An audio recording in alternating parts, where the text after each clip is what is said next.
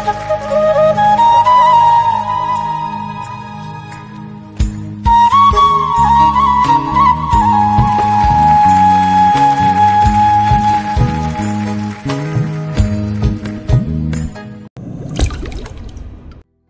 তার পরের দিন সকাল 10টায় আরবি ফ্যাশন ইউনিভার্সিটির ওনার শাহবাজ আবির আরবি নিজের ক্যাবিনে বসে আছে এবং তার সামনে ম্যানেজার আমান সাহেব বসে আছেন। আর তখন তিনি আবিরকে উদ্দেশ্য করে বললেন, স্যার, আমরা কি তাহলে এই তিনজনকে আমাদের নতুন ফ্যাশন ডিজাইনার হিসেবে সিলেক্ট করব? Yes, sure. আর ওনাদের কালকের মধ্যেই কোম্পানিতে জয়েন করতে বলে দিন। আর হ্যাঁ, কোম্পানিতে যে কোনো মিটিং ফিক্সড করলে অবশ্যই আমাকে মিটিংয়ের একদিন আগেই জানাবেন। এবং জানেনই তো, সবসময় আমার পক্ষে অফিসে আসা সম্ভব নয়। জি স্যার, অবশ্যই। আর স্যার, কালকে কি আপনি অফিসে আসবেন? না, কেন? না মানে স্যার, কাল যেহেতু আমাদের নতুন ডিজাইনাররা জয়েন করবে তাই বলছিলাম আর কি। আপনি এলে ওনাদের সাথে আপনাকে পরিচয় করিয়ে দিতাম। তার কোনো প্রয়োজন নেই। তারা তাদের সেক্টরে কাজ করবে এবং মাস শেষে মাইনে নেবে, এর বাইরে আর কিছু না। তাই বিশেষভাবে কারোর সাথে দেখা সাক্ষাৎ বা পরিচিত হওয়ার প্রয়োজন বোধ করছি না আমি। Okay sir. এবার আপনি আসতে পারেন। আর শুনুন, আমাদের আমেরিকার সাথে যে ডিলটা হয়েছিল তার কাজ কতটুকু এগিয়েছে? স্যার, তার কাজ প্রায় শেষের দিকে। আর মাত্র কিছু পোশাকের ডিজাইন বাকি। সেগুলো হয়ে গেলে আশা করি খুব শীঘ্রই আমরা প্রোডাক্ট এক্সপোর্ট করতে পারবো। আচ্ছা, ওকে, আপনি এখন আসতে পারেন। ওকে স্যার, আসসালামু আলাইকুম। ওয়ালাইকুম আসসালাম। ম্যানেজার আরবের রুম থেকে বেরিয়ে যেতেই আরবি টেবিলের উপর থেকে একটা ফাইল হাতে নিল। অতঃপর তাতে থাকা বায়োডাটা এবং ছবিটা দেখে মুচকি এসে বলে উঠল, ওয়েলকাম মিস আয়না। সরি, মিসেস আয়না। এই বলে আরবি সজোরে হেসে উঠল। আর তারপর ছবিটাতে একটা চুমু এঁকে দিয়ে আবার বলল, কবে কাছে আসবে জানে মন, কবে নিজের কাছে টেনে নেবে আমায়, আর কত অপেক্ষা করতে হবে তোমার ভালোবাসা পাওয়ার জন্য। এইসব কথাগুলো বলতে বলতে আবির চেয়ারে হেলান দিয়ে আয়নার ফাইলটা বুকে চেপে ধরে চোখ বন্ধ করে নিল। আর তার পরের দিন সকালে আবির সোফায় বসে চা খাচ্ছে এবং ল্যাপটপে কিছু একটা কাজ করছে, কারণ আজ সে অফিস যাবে না। কিন্তু এর মধ্যেই হঠাৎ করে আয়না হন হন করে ব্যাগ কাঁধে নিয়ে বাসা থেকে বেরিয়ে যেতে লাগলো। আর তাই আবির ভোরো কুচকে আয়নার দিকে তাকিয়ে জিজ্ঞেস করল, কোথাও যাচ্ছ নাকি তুমি? আবিরের কথা শুনে আয়না থেমে গিয়ে কিছুটা বিরক্তি নিয়ে বলল, দেখতেই যখন পারছেন তখন আবার জিজ্ঞেস করছেন কেন? না মানে, আজ তোমার বাবা মা আসবে এই বাসায়, তাই বলছিলাম যে আজ কোথাও না বেরোলেই ভালো হয় না? না, হয় না, কারণ আমার আজ চাকরির জয়েনিং আছে, আর এই চাকরিটা আমার জন্য খুব ইম্পর্টেন্ট। তাছাড়া যাদের কাছে আমার কোনো ইম্পর্টেন্স নেই, আমারও কাছে তাদের কোনো ইম্পর্টেন্স নেই, আশা করি বুঝতে পেরেছেন। তাই শুধু শুধু আমার টাইম নষ্ট করবেন না। আজ আমাকে 9টার আগেই অফিসে পৌঁছতে হবে। আয়না এই কথাগুলো বলে ফ্ল্যাট থেকে বেরিয়ে গেল। আর তারপর আবির একটা দীর্ঘ শ্বাস ছেড়ে 2 হাত দিয়ে নিজের চুল টেনে ধরে চোখ জোড়া বন্ধ করে নিল। তারপর ওদের দেখতে দেখতে এভাবেই কেটে যায় 1 মাস। আর এই 1 মাসে আবিরের সাথে আয়নার সম্পর্কের তেমন কোনোই পরিবর্তন লক্ষ্য করা যায়নি। তাছাড়া আয়না সারাদিন থাকে অফিসে আর রাত হলে বাড়ি ফিরে। শুধু সকালে বাড়ি থেকে বের হওয়ার আগে আর বাড়িতে ফেরার পর 2-1বার হয়তো দেখা সাক্ষাৎ হয় তাদের মাঝে, কিন্তু সেই সময়টুকুতেও আয়না আবিরকে তেমন একটা পাত্তা দেয় না। আর আবির তাকে 3টা কথা বললে আয়না একটা কথার উত্তর দেয়, এমন অবস্থা। এবং আয়না নিজের খাবারের ব্যবস্থা নিজেই করে। আর বেচারা আবির সবসময় বাইরে থেকে খাবার খেয়ে আসে, কারণ আয়না শুধু নিজের জন্যই রান্না করে। এদিকে আবিরও কাজের জন্য রান্নাবান্না করার মতো সময় তার হয় না, আর সময় পেলেও ক্লান্তির কারণে তখন আর তার রান্নাবান্না করার ইচ্ছে থাকে না, তাই সে বাইরে থেকেই খেয়ে নেয়। তো যাই হোক, আজ আয়নার চাকরির 1 মাস পূর্ণ হলো। সে আজ চাকরির প্রথম বেতন পেয়েছে। আর আয়নার যোগ্যতা এবং দক্ষতার বিচারে প্রথম অবস্থাতেই তাকে বেতন ধরা হয়েছে 50,000 টাকা। তাই সে বেতন পেয়েই নিজের জন্য কিছু প্রয়োজনীয় জিনিসপত্র এবং কিছু পোশাক কেনাকাটা করলো। আরও কিছু কাজ সেরে বাসায় ফিরতে ফিরতে একটু লেট হয়ে যায়। তারপর আয়না বাসায় ঢুকিয়ে দেখে আবির সোফায় বসে বসে ল্যাপটপে কাজ করছে। আর আয়না তার সামনে যেতেই আবির মাথা তুলে একবার আয়নার দিকে তাকিয়ে আবার ল্যাপটপে মনোযোগ দিল, কারণ এই 1 মাসে আয়নার ব্যবহারে আবিরের মনে একটু একটু করে অভিমান জমতে জমতে এখন সেটা আস্ত একটা পাহাড়ের আকার ধারণ করেছে। তাই এখন আবির আর আয়নার গায়ে পড়ে বারবার তার সাথে কথা বলতে যায় না, খুব বেশি দরকার না হলে। আর এই ব্যাপারটা আয়নাও কিছুদিন যাবৎ লক্ষ্য করেছে যে আবির এখন আর আগের মতো তার সাথে কথা বলতে চায় না। আয়নাকে দেখলেও চোখ সরিয়ে নেয় আবির।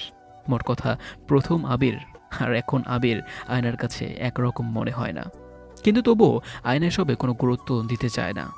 তাই সে কিছু মনে না করে আবিরের সামনে দাঁড়িয়ে একটু ঝাড়া দিয়ে বলল, আমি একটা সিদ্ধান্ত নিয়েছি, আর সেটা হলো আমি অন্য বাসায় শিফট করব।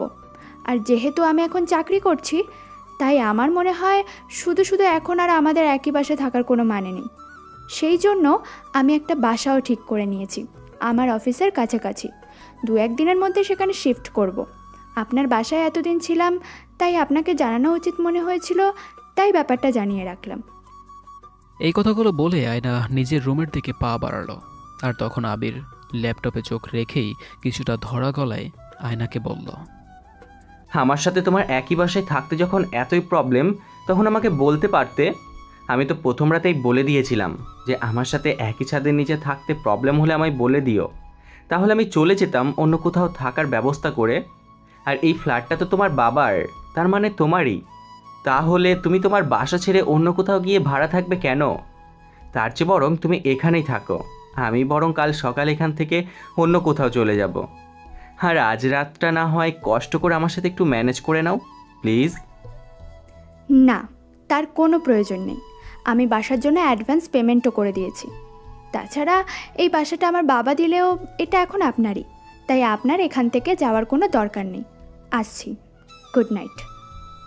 তারপর এই বলে আয়না দ্রুত পায়ে নিজের রুমের দিকে চলে গেল। আর এদিকে আবিরের ভিতরটা যেন কষ্টে ফেটেই যাচ্ছে। সে ভাবতেই পারেনি যে আয়না হঠাৎ করে এমন একটা সিদ্ধান্ত নিয়ে বসবে। আর এখন যেমন আয়নার প্রতি তার রাগ হচ্ছে, তেমনি অভিমানগুলো তার গলায় এসে দলা পাকাচ্ছে। তাই আবির এখন রাগে দুঃখে নিজেকে সামলাতে না পেরে এই রাতের বেলায় গাড়ি নিয়ে বাসা থেকে বেরিয়ে পড়ল। আজ সে নিজের প্রতি নিজেই এখন বিরক্ত, কারণ তাকে কেন কেউ ভালোবাসতে পারে না, কেন সবাই তাকে ছেড়ে চলে যায় সবসময়। এখন এসব ভাবতে ভাবতে সে ক্লান্ত। আজ যেন তার সহ্যের সীমা পার হয়ে যাচ্ছে। তাই সে মেন রোড ধরে হাই স্পিডে গাড়ি নিয়ে ছুটে চলছে। সে জানে না যে সে কোথায় যাচ্ছে, শুধু জানে খুব দূরে কোথাও চলে যাবে, আর ফিরবে না সে কখনো, এবং আর কখনো আয়নার সামনেও দাঁড়াবে না। কখনো সে আয়নার বিরক্তির কারণ হবে না। তারপর হঠাৎ রাত 1টার দিকে ফোনের শব্দে ঘুম ভেঙে যায় আয়নার। তাই সে বিরক্তি হয়ে ফোনটা হাতে নিয়ে ঘুম ঘুম চোখেই ফোনটা রিসিভ করে কানে লাগালো। আর আয়না ফোনটা কানে লাগাতেই ওপাশ থেকে একটা পুরুষ কণ্ঠ ভেসে এলো, এবং তার কথাগুলো শুনে আয়নার ঘুম উড়ে গেল।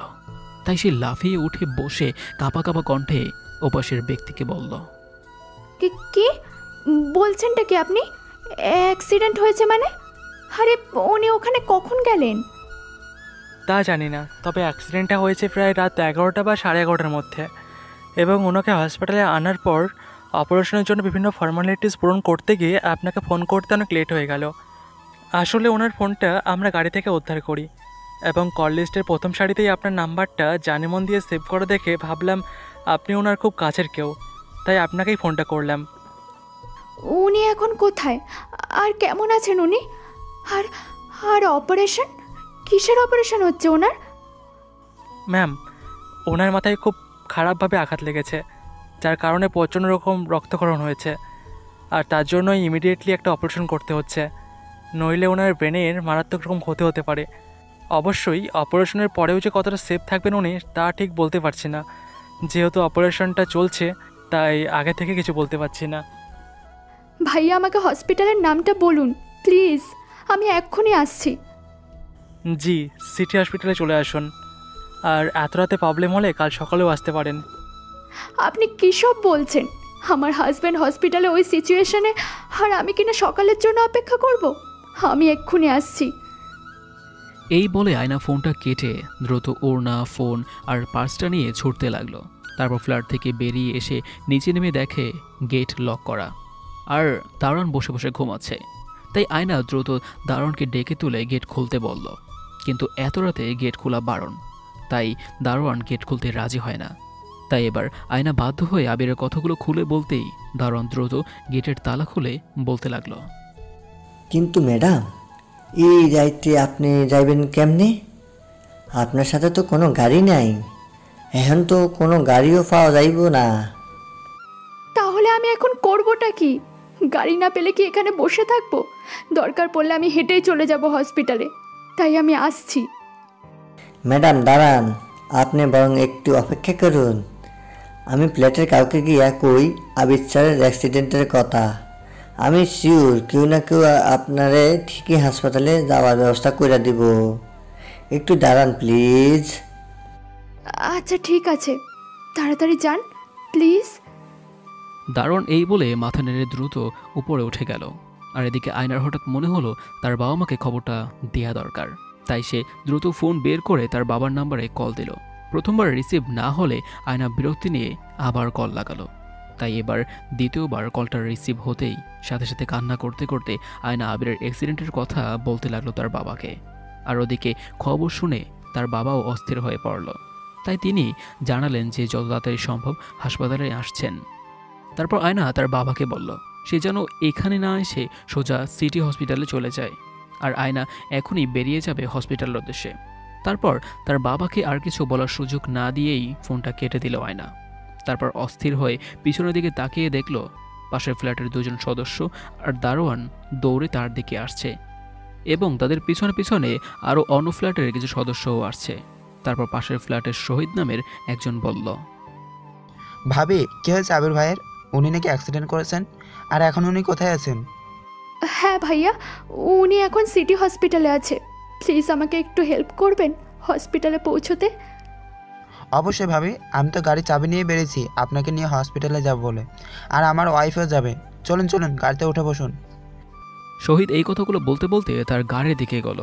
আর আয়না এবং শহীদের বউ তার সাথে দ্রুত পায়ে এগিয়ে গেল গাড়ির কাছে। তারপর শহীদ ড্রাইভিং সিটে বসে তার বউকে বলল আয়নার সাথে পিছনে বসতে। আর ওরা সবাই গাড়িতে উঠতেই দারোয়ান দ্রুত পায়ে গিয়ে গেট খুলে দিল এবং অন্য ফ্ল্যাটের কয়েকজন শহীদকে উদ্দেশ্য করে বলল সে যেন হসপিটালে পৌঁছেই আবিরের খোঁজখবর জানায়। আর শহীদ তাদের কথা শুনে মাথা নেড়ে গাড়ি নিয়ে বেরিয়ে গেল। তারপর তারা হসপিটালে পৌঁছেই আয়না গাড়ি থেকে নেমে দৌড়ে গিয়ে রিসেপশনের মেয়েটিকে আবিরের কথা জিজ্ঞেস করতে লাগলো।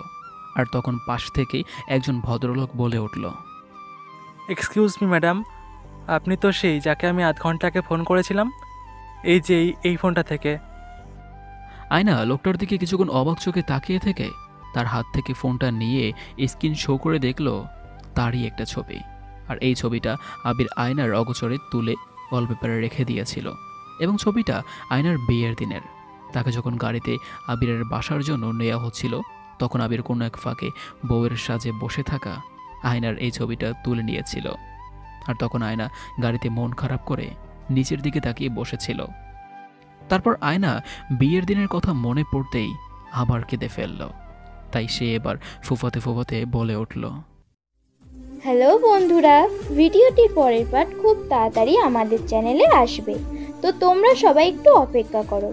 আর যদি আমাদের এই ভিডিওটি তোমাদের ভালো লেগে থাকে তাহলে অবশ্যই লাইক, কমেন্ট, শেয়ার করো। আর আমাদের পরের পার্টটি দেখার জন্য চ্যানেলটিকে অবশ্যই সাবস্ক্রাইব করো। ধন্যবাদ সবাইকে আমাদের সাথে থাকার জন্য।